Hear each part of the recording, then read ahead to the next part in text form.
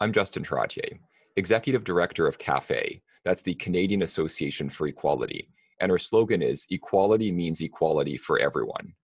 Now, maybe you've heard about us from a friend, and you're thinking, how could anyone be against that idea? Or maybe you've heard about us from, well, a non-friend, and you think we might be an angry, sexist organization. Or maybe you're just curious. Either way, I'd like to introduce us and tell you about what we do, who we are, and who we're not. This video is part of a series that we're producing called Cafe Take Two. The two refers to a second take on issues of gender, where we focus on men's as well as women's issues. We'll talk about current events, about enduring concerns, and about our work and how you can be a part of it. We'll also combine various sorts of segments: monologues, dialogues, interviews, and investigative reports. If anything we say here elicits from you a question or a comment, we encourage you to reach out to us to probe further or to provide feedback. CAFE was founded in 2010 by a group of men and women who were concerned that something had gone wrong with the noble ideal of equality in general and sexual equality in particular. Specifically, it seemed that a lot of people who were in favor of women's rights, as we are, had gotten the idea that being pro-woman somehow meant ignoring men, as if it came down to a zero-sum game. It was as though the phrase war of the sexes was being taken literally, except the weapons now are words, laws, and policies instead of guns and tanks. As if there was some kind of battle going on in which anything women gained had to be wrested away from boys and men. Those who disagreed with that point of view are therefore by definition the enemies, the oppressors of women.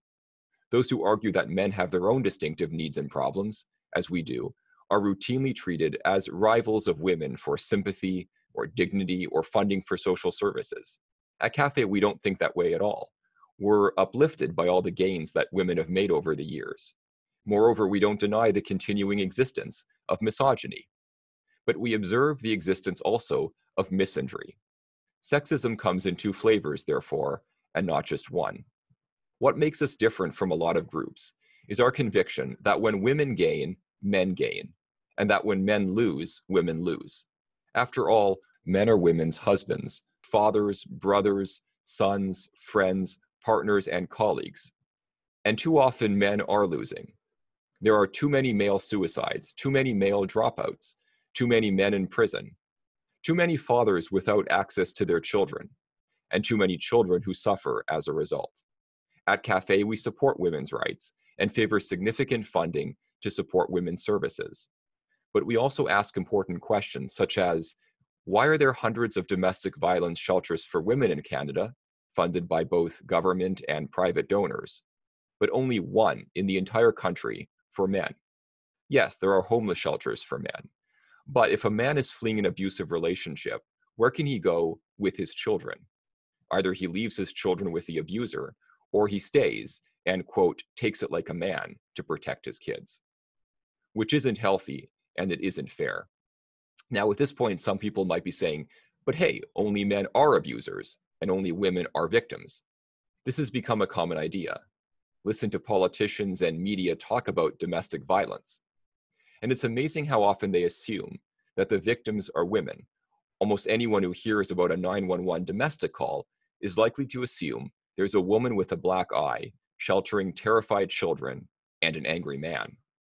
But the statistics show otherwise. Domestic violence is a problem that plagues us all, and it cuts across all ethnicities, all racial groups, and also all genders and sexual orientations.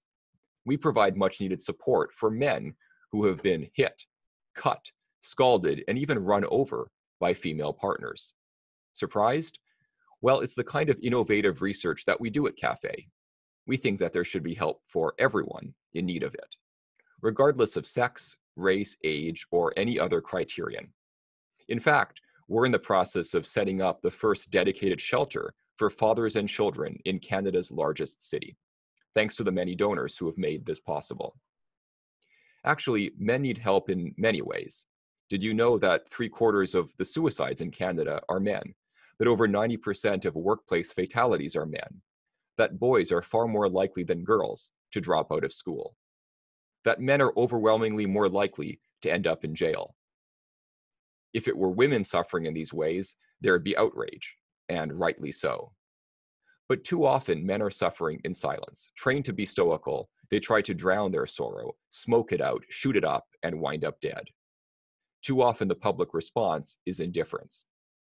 It's not fair, it's not just, it's not equality.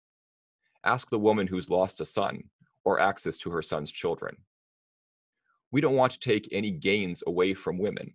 We just think that equality means equality for everyone. If you agree, check out our webpage at equalitycanada.com and stay tuned for more episodes of Cafe Take Two. For Cafe, I'm Justin Trottier.